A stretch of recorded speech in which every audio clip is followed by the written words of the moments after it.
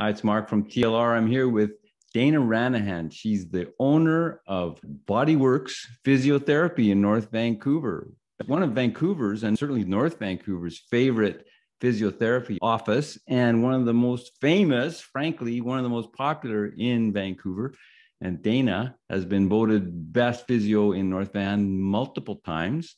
We're going to talk about knee pain today. How are you doing, Dana? Good, Mark. Thanks so much for that grand invitation. So knee pain, the weather's getting nice. People are starting to get active again. Maybe they've been in a little bit of their couch potato phase from the pandemic, and now they realize, hey, I can get outside. What do they need to be careful of if they start getting a little bit of pain in their knee? Well, I think that's a really important thing to be thinking about now for everyone, because especially with the restrictions in BC here just being lifted now and people starting to want to get active again, I think now there's this drive to return to sports, soccer, whatever it may be. Sometimes, you're going to get back with your running group or your cycling group or whatever it is. And I think the automatic is to want to go back to what we were before, let's say before the pandemic, if we've been less active during that time, or if there's any time you have a period of less activity. Maybe work takes over or life kids take over and then you want to return to sport or activity, it's easy to overdo it. And so the knees are often a joint that takes a lot of the brunt of activity. Sometimes there's often the victim, even if there's problems up or down the chain. And so it's easy to get overuse injuries or knee pain, or sort of ligament injuries can even happen in the knee if you jump back to activity too quickly. So a lot of people talk about, or I've heard of people having issues with ACL injuries. What's an ACL injury and what is it? Well, how would I know if I've torn my ACL? Well, the ACL is called the anterior cruciate ligament, and it's a ligament deep inside the knee that is really important for stability in the knee. So it helps prevent translatory type forces or rotational forces in the knee. So basically a structural stabilizer inside the knee. And it's a common ligament that can be injured. So I mentioned return to soccer, let's say. And I had an incident last year with a youth soccer team that I helped coach, and I'm a physiotherapist for the team, where these are 15-year-old girls that are returning to training, and they had about 6 months off with COVID and then returned to training. So it's not even a game situation, but they're cutting and changing direction. And so it can be a ligament. This girl ended up injuring her ligament where she cut just the wrong way and the ligament was torn. And it's probably because she hadn't been kept up her fitness and her strength and then tried to return to some of those same activities, exercise, where she's more vulnerable then to injure that ligament. And how would she know that, how would that present? What actually happened when she had the injury? Well, classically, the way that the ligament is torn, so there can be various ways. Sometimes it can be a hyperextension injury of the knee, where if, let's say, you're running and you step into a pothole and your knee sort of overextends. Or more commonly, what I would see is where the knee pivots. So it's like if you're slightly bent in a standing position and you kind of pivot on the knee, it's like a pivoting action where the knee would spin in, let's say on the foot. And the classic presentation for knowing that the ACL is torn is that you would hear a pop sound. So often, and in this girl's case, she was training, there was no contact with another player. They were doing like a 1v1 drill and the other player was challenging her and she went to cut and turn, heard a big pop and the knee gave out. So that's the classic presentation where the pop, so if anyone hears a pop as they're doing any kind of pivoting action, for sure needs to have their knee investigated to be sure that they haven't actually torn this ligament, because the ligament just basically pulls off the bone or can be torn in two, which if that's happened, then usually we need to consider a surgical reconstructive procedure, which would require referral to see a surgeon or specialist. And the aftermath of that can be that there's a lot of swelling or not, or like a lot of pain. Well, that's the interesting thing about the anterior cruciate ligament is when we have an ACL tear, it doesn't always present with swelling in the joint. So in this girl's situation, she had a little bit of swelling, but pretty minor. And I think the family thought, oh, she just sprained her knee a little bit and it'll be fine. So minor swelling doesn't seem that bad, but that big pop click on the pivoting action, knee gave out, not able to keep training. Those are like red flags to warn you that something else has gone on. Sometimes the ACL ligament will get torn in conjunction with other ligaments in the knee. And they can call that, if the ACL and the medial collateral ligament, or the MCL, as well as the meniscus, which is like the shock absorbing cartilage in the knee, can get torn together. And they call that the unhappy triad. So sometimes when you get this click sound or pop sound, you can get a combination of factors happening. Of course, when you get those multiple structures involved, it's a bit more complex procedure, but those people might have a bigger swelling effect, maybe not able to weight around the joint and so on.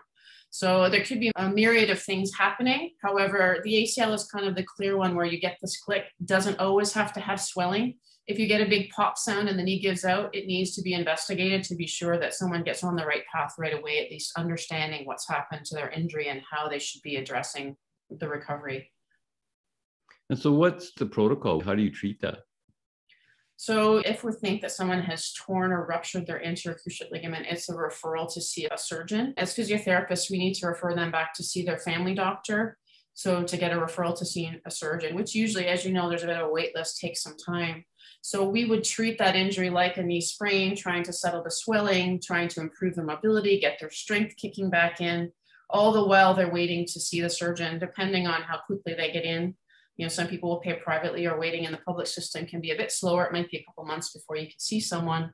And in the meantime, we can try to help settle down the knee. But the knee needs to be evaluated, because if there has been a full tear of that ACL, especially in a young athletic person, they'll look seriously at doing a surgical reconstruction of the ligament, where they take either a piece of the hamstring tendon or the quadriceps tendon to effectively replace that ACL ligament inside the knee.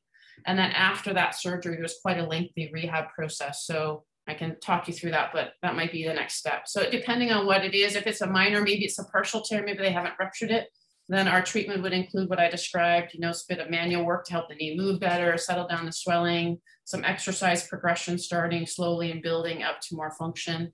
And, if it's a milder tear to the ligament, not torn in two, then, it can be a couple months of like physio rehab exercises and then return to sport. If it's more serious, then the surgical referral would be, what we need to look at. And if for the tough ones out there who would just ignore this and go, you know what, it didn't swell, I can keep going, what's going to happen? What's the long-term, what's the result of that going to be? Well, we know that without the anterior cruciate ligament, that the knee is structurally less stable. And some people can be more stable with secondary ligament restraints. So some people might be able to function better without an anterior cruciate ligament or an ACL, and some people can't. So in some situations, people would have that injury and they could maybe return to some activity. And I know in the past, I've treated people that have thought it was better and they try to return to sport and the knee just gives out on them. So they try to cut and turn, the knee gives out. So effectively, the knee would be less stable and less able to perform the function or sport that you're looking at without giving out repeatedly and swelling and painful and whatnot. So it could be that. Some people might get away with it a little bit easier, but most people have some kind of limitation that they're going to have their knee give out or they're going to have a problem with it. And not everyone who has a tear in their ACL, like torn in two, has it surgically reconstructed. A lot of times as we're older, depending on what you're doing, let's say you're going to continue cycling. Well, maybe the ACL isn't something that needs to be fixed to allow you to ride a road bike, for example. If you want to return to skiing or soccer or something where there's more cutting motions, there might be different considerations, age, sport, what are the physical demands you need, and so on. So it might depend on the whole picture. Any other long-term, like I can imagine that without that, it's going to put a lot more pressure on the other ligaments, et cetera, the whole joint.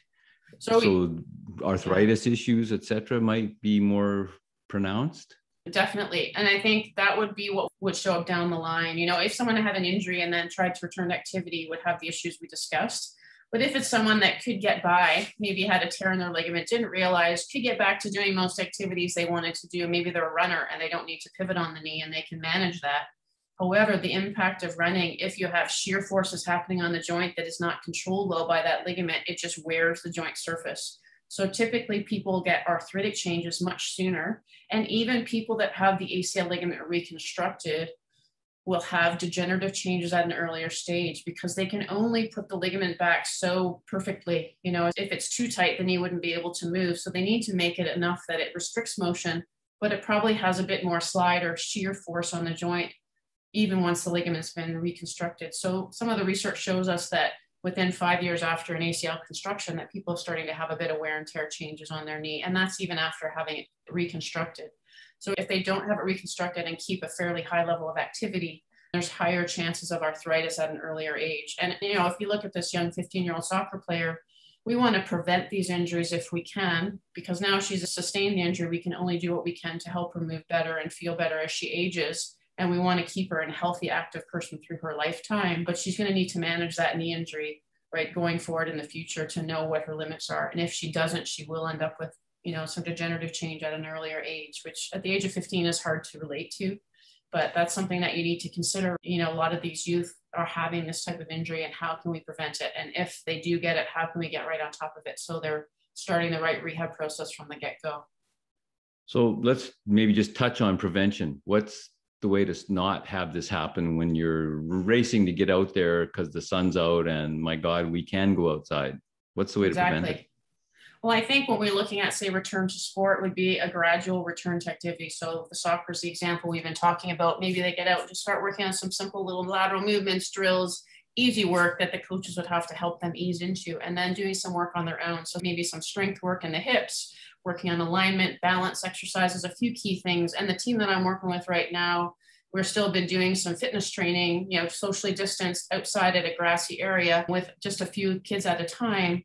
And that's really been helpful for them, doing a bit of core strength, a bit of hip strength, a bit of balance work to try to keep all this sorts of stuff happening while they haven't been able to play their sport.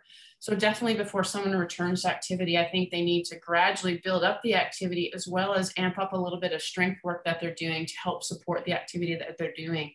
And that's the preventative thing. With soccer, again, they have like some prevention programs for youth that get them working through certain drills. The FIFA 11 Plus program is a great program that is ACL prevention to try to help you control movement patterns so that you don't turn your knee in and don't pivot on it like we talked about.